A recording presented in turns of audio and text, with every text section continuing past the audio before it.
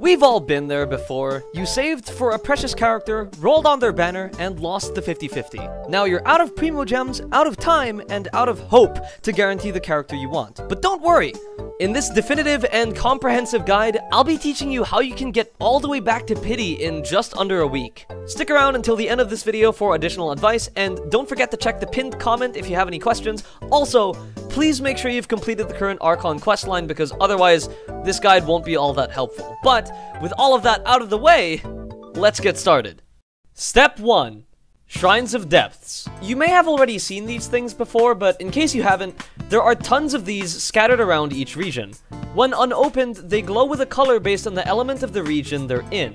Each of them require a region-specific Shrine of Depths key, which you can get from completing world quests and clearing exploration domains. Unlocking the shrine gives you 40 Primogems and a few other useful items, and when you finally unlock every shrine for a respective region, you complete an achievement for an extra little bit of Primogems. The easiest way you can find them is by using an online interactive map which already has the locations marked. Keep in mind, however, that some shrines are located underground, so when you follow an interactive map, don't expect to see every shrine out in the open. You might need to look around for cave entrances every now and then. Oh, and this goes without saying, but you should also try to complete all of the exploration domains available in the game, as they give Primogems as well as keys for the shrines. If you're not sure what they look like, they're these diamond-shaped icons on your map with blue diamonds in their centers. Not to be confused with boss domains, which have the exact same icon. Also, when you click on them and check their description, there's a section that says Explore. Step 2. Events. If you have any events available to you right now, whether it's in-game or a special web event, be sure to check them out. The Primogem rewards can reach over 1,000 with some events, and they can usually be crammed in a single day, so honestly, please never skip events. If you aren't eligible to participate in an event yet, like your adventure rank is too low, or you haven't been to a specific location that's required for it, do the main story quests, like the Archon questline, Inazuma Island questlines, character story quests. Whatever it takes to unlock the current event, do it, because completing those quests will also help you in the long term by unlocking new areas, gadgets, and quests. Step 3. Spiral Abyss. Even if you don't think you're strong enough for it, you should definitely try to beat Spiral Abyss with as many stars as you can right now. The more stars you earn, the more rewards you can claim. And because Abyssal Moonspire takes 2 weeks to reset, you have a little bit of breathing room to get stronger between each round.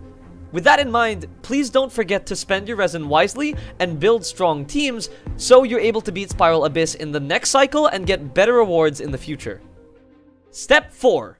Daily Tasks. This should be obvious since everyone says it, but never skip your daily commissions. If you make sure to check in with Catherine after completing all 4 of them each day, that's 60 Primogems per day for minimal effort, so they are way worth doing. Apart from daily commissions, you should also pay attention to any recurring quests or activities that you can do every day to give you Primogems, such as the Neko quests, Inazuma's Outsider Shrine, and so on.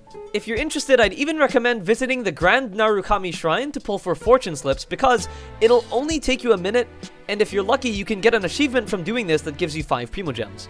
Additionally, the Hoyo Lab website has a daily login system for Genshin Impact that gives you free loot every day, including 20 Primogems once in a while.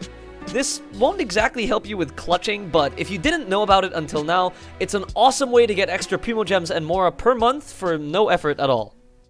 Step 5.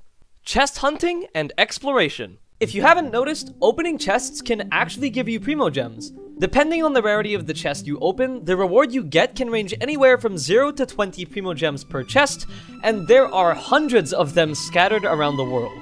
So now the question is, how do we get all of them as fast as possible? Well, let's start by choosing an ideal location. In terms of regional priority, it's best to start with Dragonspine first, then move to Inazuma, then Liyue, then end with Mondstadt. This is because of what I call chest density.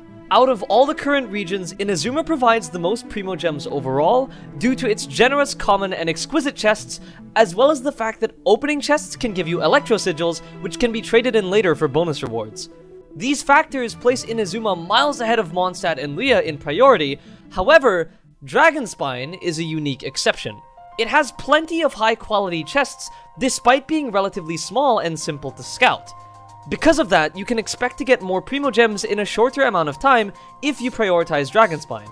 Which is why in our list, Dragonspine is placed in a better spot than Inazuma, even though Inazuma rewards the most Primogems in total. That is chest density. You should think about this when selecting other areas as well. When you're finished with exploring one area, you need to choose the next one to explore based on the same principles. Luckily for us, the in-game map already gives us a simple way of estimating the chest densities of each area. If you zoom out on your map, you'll notice that every area is labeled by name and an exploration percentage. This measures not only the amount of chests you've opened, but also the amount of waypoints you've unlocked, oculi you've obtained, and so on. In other words, exploration percentage is a nice way of tracking how many Primogems you have left to scavenge from each area. Ideally, you'd want to have at least 96% exploration before moving to a new area, but realistically, 80% works just fine too. When it comes to choosing an area to explore though, make sure that the areas you prioritize have less than 70% exploration so that chests are easier to find. Remember, lower percentage means more abundant Primogems, so don't force yourself to 100% every area if your map still has plenty of low percents. Once you've picked out an area to explore, zoom in with your map, take a look around, and keep note of each sub-area within the area you chose. Some examples of sub-areas include the Dawn Winery, Chingsa Village, and Inazuma City, some of which are labeled like the ones I just mentioned, while the rest you'll just have to mark yourself, like the Seirai Maru or Nameless Island. It's important to identify and isolate these major sub-areas so that we can be more thorough and explore them one at a time. A good example is Seirai Island, which is visibly separated into its different sub-areas already. You have a couple of the main locations which are marked by names and teleport waypoints, and then a few stray islands that were left unlabeled but are still clearly part of the area.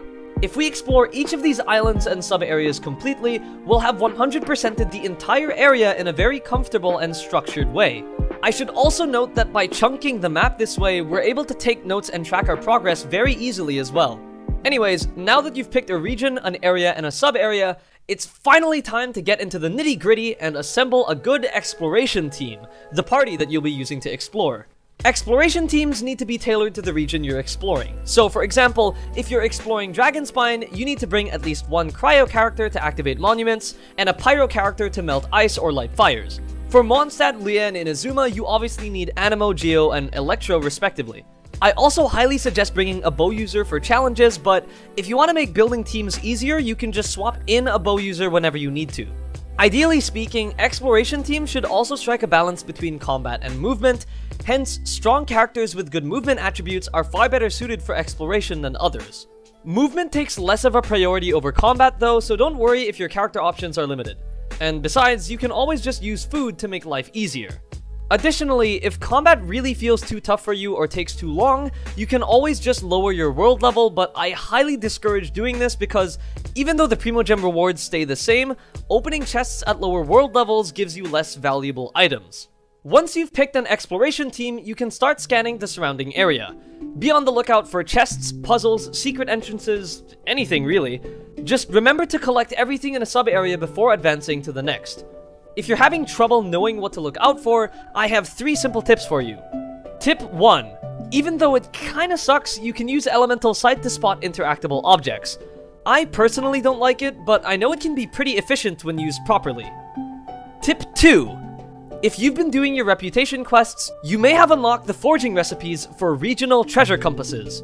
These things are extremely handy, especially for beginner explorers or lazy people like me. Basically, when you activate one, it'll point you in the direction of a nearby chest and be on cooldown for a few seconds. If there are no chests nearby, the cooldown will be shorter, and the magic aura thing will disappear without pointing you in a direction.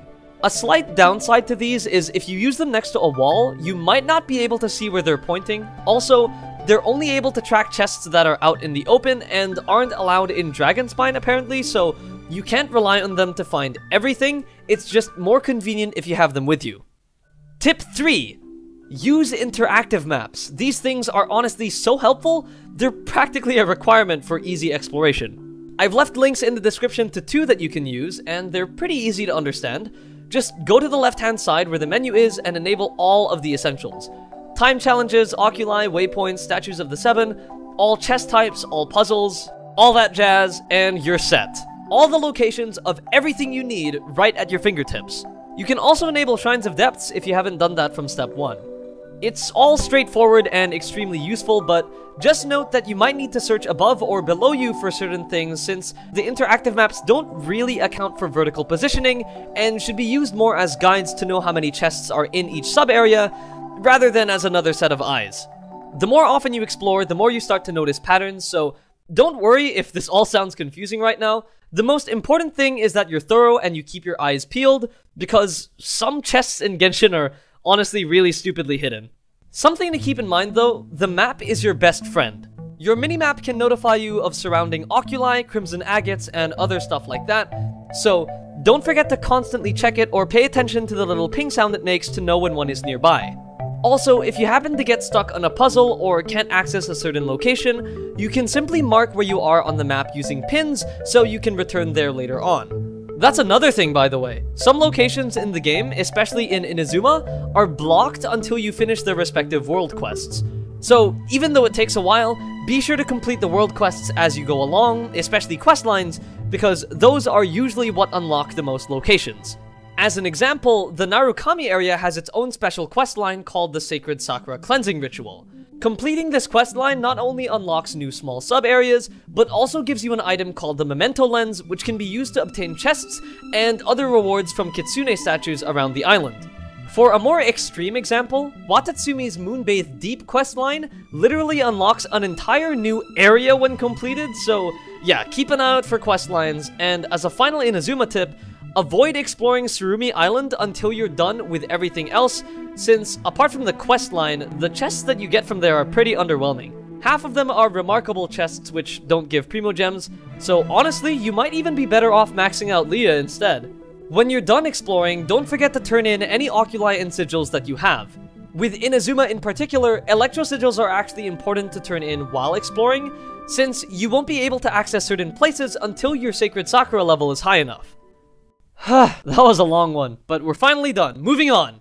Step 6. Achievements. Achievements are a perfect way to passively earn Primogems while exploring, so don't forget to keep checking the achievements menu for ones you're able to do. An achievement will usually give you 5 Primogems, although there are some that give 2, 10, or 20 depending on their importance. If this sounds familiar, that's because those are the same Primogem values that chests give, which is pretty cool. Also, if you want to go the extra mile, you can research all of the achievements in the Wonders of the World category, because there are actually plenty of hidden achievements in the game that only appear in that category. Step 7. Stardust Conversion. In the Paimon's Bargain Shop, there are 2 tabs you need to focus on. One that says Star Glitter and another that says Star Dust. If you have enough Star Glitter laying around, you can simply convert it all into Intertwined Fates for more wishes. The same applies for Star Dust, but the Star Dust shop is capped at only 5 Intertwined Fates per month. So here is where a little trick comes into play. Star Dust and Star Glitter are obtained from wishing across any banner. So technically, you can obtain Acquaint Fates, wish on the Perm banner, get Star Glitter as a reward, then convert that into Intertwined Fates. Essentially, through this process, you can recycle any Acquaint Fates that you have and turn them into Intertwined. The best ways that you can obtain extra Acquaint Fates are through Character Ascension, the Frostbearing Tree, Sacred Sakura, Battle Pass, and the Adventurer's Handbook. Technically, there are other ways that you can obtain Acquaint Fates, but these are the best and most reliable for clutching because they're easy to get in short spans of time. Step 8. The Teapot.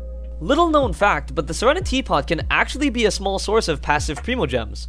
When you level up your Trust rank, you get a small 60 Primogem reward each time. There are also plenty of achievements associated with the Teapot, which is a nice bonus, but more importantly, you can complete special furnishing sets called companion sets that give you some rewards based on your friendship level with certain characters. Blueprints for the companion sets can be bought from the Realm Depot or unlocked by various means throughout the game. The Primogem rewards from here aren't anything crazy, but if you have enough characters and Teapot resources laying around, there really isn't much of a reason that you shouldn't try it. Step 9. Hangout events. If you don't mind skipping through all the text and have the time for it, I would honestly suggest speedrunning all the hangout events that you've unlocked so far. Reaching every ending per hangout event gives you 60 Primogems, so if you need to cool off for a second or take a break from exploration, this is a pretty great way to do that. Step 10. Additional sources. Don't forget to check your mail whenever you see that red notification. If there's been some kind of update or server maintenance recently, you have a high chance of finding Primogems stuffed into there. As mentioned earlier, don't forget to use the HoYoLab daily check-in system for extra stuff. There are also web events on HoYoLab sometimes, but you're usually informed of when this happens in-game anyway, so be sure to participate in every web event they offer, as you can get a handful of Primogems from there as well. Lastly, be sure to keep an eye out for redeem codes. Occasionally, miHoYo, or HoYoverse, releases special gift codes which you can redeem on their Genshin gift website. You might have seen these appear in Genshin ads on YouTube or the live-streamed version update programs, but basically, redeeming the codes will give you Primogems in your mail, which usually includes Primogems. And now for some final notes and considerations. Remember that with clutching, content is key. Because some of these tricks are one-time uses only, please keep in mind that you can only reliably clutch 1 or 2 characters per account. As more versions release, we'll have more opportunities to farm Primogems, but we can't expect every update to be amazing, so if you're an endgame player with 100% exploration, I wish you luck, but Genshin simply isn't designed to guarantee you multiple 5 stars as a free-to-play. The best you can do is log on every day and continue working on Spiral Abyss and events so that you can save for future character reruns instead. In any case, I really hope this guide was helpful. Again, don't forget to check the pinned comment and join my Discord server if you have any more questions, but that's all the advice I've got for today. Thank you so much for watching, I hope you can support my upcoming videos, and cheers! I'll see you around.